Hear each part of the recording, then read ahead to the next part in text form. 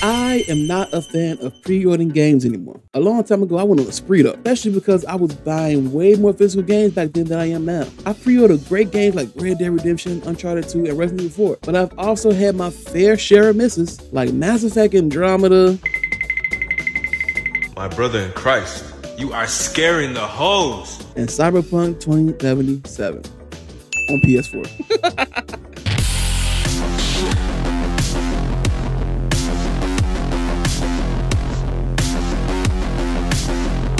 I'm just now, finally in 2024, getting around to beating that game because how much of a bad taste that game left in my mouth. Pause. But I'm getting ahead of myself. I remember as a kid, it used to feel magical walking into a GameStop, looking around at all the games on the wall, seeing game trailers and posters everywhere, then sliding them niggas $5 to pre-order whatever game I wanted. Pre-ordering just don't hit the same today, especially when some games don't even come with the game inside of it. They give you as a digital code and think that shit is okay. Not to mention whatever update and download you gotta do when you get home. I'm sorry you Call of Duty nigga, because it gotta be bad. And not to mention back in the day, the midnight releases. Some of the biggest games back in the day had people waiting for hours in all types of weather just to get their hands on one of the biggest games of the year. It was a special time for sure. Even with the occasional crackheads telling their life stories, it was a vibe. GTA 4 was one for me, and I'll never forget that day or night, but you know, wonderful time, wonderful experience, and a childhood memory for me. Now, things are different for me, especially because of technology and how the game industry changed the way they make games. It's way more expensive now, so they gotta sell more copies or microtransactions. That's what I've been waiting for. I rarely go physical anymore. But console games, if you pre-order them digitally, you can install it 2 days ahead and play it at 12 a.m. Eastern, meaning I was playing games before because I was not in that time zone. If you're Pacific, you playing games at 9 p.m. That's kind of crazy. Not to mention, the way these game publishers are nickel and diming us makes a lot of AAA games feel incomplete on launch. They be selling skins that should be in-game that you just ripped off to add to the deluxe version. Telling me to pre-order the game they get access to a harder difficulty or a new game plus should be f***ing illegal. Sometimes the deluxe is literally just access to the game early. Personally, I'm not pre-ordering the game for $70 just to have early access for 2 days. Like, I'll be damned. Now, I'm not dumb. I do know that pre-ordering games can show publishers how interested people are in that game. Especially it works for new IPs. Show support for new IPs. We rarely get those nowadays. But I would only do this for any games majority of the time, me personally. There's a lot of other ways that you can show support and they can gather information to see how popular the game is. Going off only pre-order numbers, and especially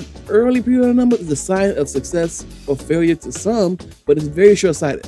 I think majority of the gamers wait for previews and reviews to even decide if they want the game or not. So like, that first immediate impression is not good. It's not gonna show publishers actually the amount of people who's interested in your game. Some people like me are very hesitant. We're gonna wait and see. So early pre-order numbers is a real sword to die on. But I've been ranting and you know, I'm all over the place. I'm trying to figure that out. But let me focus. I'm more nowadays about convenience. And I don't really collect these in general, never really have, so that's kind of why I don't pre-order games as much. However, I do understand that there are people that do, and there are caveats and reasons why they do that. If you love collector's editions of games where you get something cool inside, nigga, you have no choice. You owe me money, nigga. Jesus, I want my money.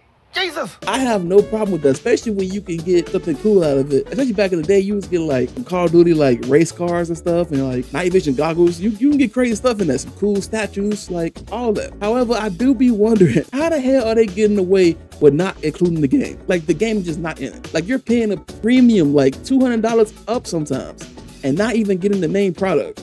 Like, what the f? I think the other reason why we pre-order games now, and why I do sometimes still, is because sometimes you want that game no matter what. For example, I'm a huge Resident Evil fan and Yakuza fan. I would pre-order any of those games no matter what because I know I'm gonna love it regardless. Yes, even Resident Evil 6, I know it sucked.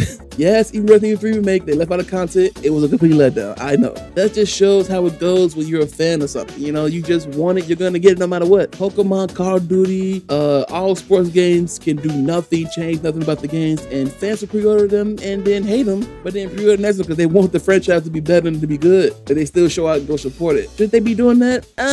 Not really. You should show with your wallet. I'm broke, nigga! I'm broke! But sometimes you have no choice because either this or nothing. Like if you playing 2K or Madden, like what other choice do you have? There is no other option. You gonna play 3-on-3 basketball on PlayStation or something? No, you're not. No, you're not. So some games are just stuck and you really have no choice. And if you love that series and you love whatever the concept is and there's no other option, hell, go do what you gotta do.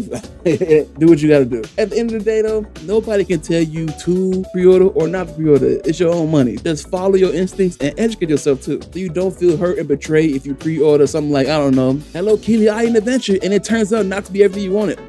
But that won't happen because we all know that Hello Kitty Island Adventure will be Game of the Year this year. What is it? What is an Elden Ring? What is a Final Fantasy VII Rebirth? Y'all not ready for it. Oh, new Zelda coming up. Psh. Oh, new Mario Party coming up. Psh. It's a lot of Nintendo stuff coming out. I'm not gonna lie. Nintendo announced a lot of heat. Let me stop. But that's it. Let me know what y'all think. Do you still pre-order games or not? Is it worth it? Do you think the value and the stuff that you get when you do it is worth it? Like I know people still like steal cases and like, you know, stuff like that. But I don't know. I never was one of them people. Let me know what you think.